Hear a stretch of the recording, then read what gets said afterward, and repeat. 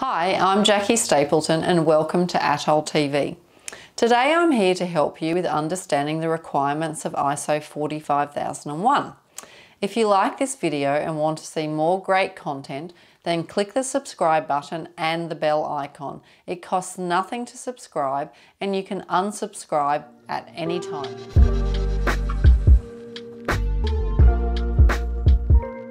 In this video, I'm going to cover Clause 6122, Assessment of OH&S Risks and Other Risks to the OH&S Management System, which falls under the overarching Clause 6, Planning. I'm going to break this clause down and turn it into something you can all understand. You'll then be able to apply this to your own organisation system and understand what the requirements will look like for you. No more guessing.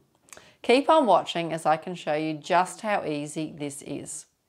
Before I move on too much further now, I do want to point out that the title of this clause refers to OH&S risks and other risks to the OH&S management system. It's pretty clear that the OH&S risks come from the hazard identification process covered in Clause 6121. Be sure to check that video out if you need a refresher. But what are the other risks to the OH&S management system? The other risks would have been identified earlier on in a standard, more than likely when working through Clause 4.1, understanding the organisation and its context, and Clause 4.2, understanding the needs and expectations of workers and interested parties. Be sure to check those videos out too if you need to know more. Other sections in the standard where other risks are identified would be from Clause 613, Determination of Legal Requirements and Other Requirements, and even possibly Clause 8.1, Operational Planning and Control. The point to take away here is that this assessment requirement is not just as a result of hazards identified. It is a holistic assessment approach for all risks associated with the OH&S management system. Okay, let's get started in the nitty-gritty of the clause requirements.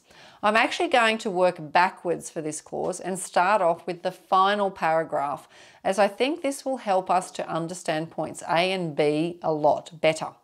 So the final paragraph of this clause states, the organisation's methodology or methodologies and criteria for the assessment of OH&S risks shall be defined with respect to their scope, nature and timing to ensure they are proactive rather than reactive and are used in a systematic way.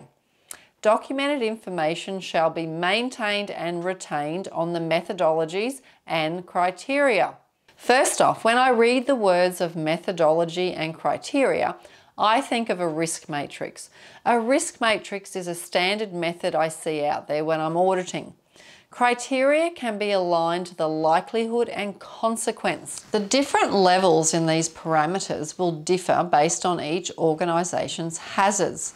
Setting criteria for each will help to achieve some sort of consistency. It will never be perfect and can still be subjective. However, it's certainly a start.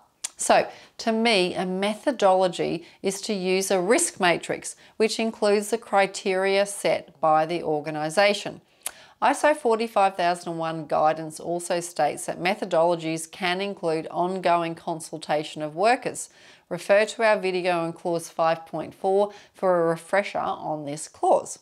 And other methodologies include monitoring and communication of changed or new legal requirements, as well as other requirements. Refer to our video in Clause 613 to learn more about this clause. So it's not only a tool such as a risk matrix, it's also activities that you conduct within your OH&S management system. And don't forget that this methodology and criteria is required to be maintained and retained. So we are looking for a procedure that tells us how we assess OH&S risks and what methodology and criteria is used.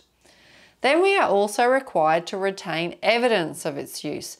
This means we should expect to see an output such as a risk or hazard register. You can call it what you like, really. It's more about demonstrating that you have identified hazards or other OH&S risks.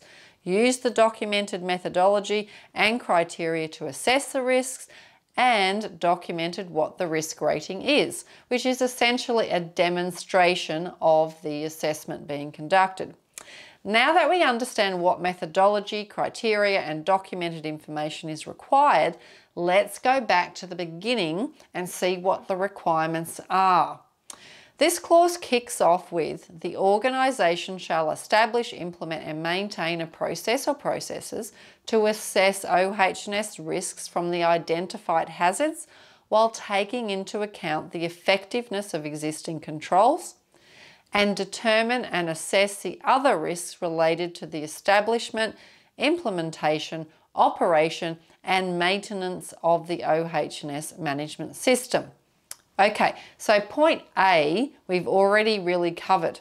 Assess the OH&S risks from the hazards identified, and then it wants us to consider what controls are already in place when we do assess the risk. So when we use our risk matrix, for example, our assessment of the likelihood and consequence should take into consideration any controls that are already in place. So if we have identified the hazard of power tools, and when the power tools are used, existing controls include a risk assessment on the tool itself, training and competence sign-off, and PPE, the risk assessment needs to consider how these existing controls will influence the likelihood and consequence of an incident or injury occurring. Make sense? And then point B is exactly what I explained way at the beginning of this video, that it's not just about assessing risks as a result of hazards identified. Assessment of risks is also required for all of the OH&S management system, commencing at establishing the system, then implementing, the operational aspects, and of course ongoing maintenance. Assessment isn't something we do once. It is an ongoing activity to ensure that the OH&S management system remains current and relevant to all activities. Now that I've explained all of these requirements, can you see more clearly how you could action and demonstrate these actions in your management system? Thank you so much for joining me, and I look forward to seeing you in the next video. Auditor Training Online is a recognised training provider, and we know how it works in the real world. So we are confident that we can help you to make a change in your life and join the most sought after profession out there. Go to our website and enrol in our training to transform your work and industry experience into a recognised qualification and career. And also, don't forget to subscribe to ATOL TV and leave a comment or question, as I truly do want to help you to join the best career out there with me.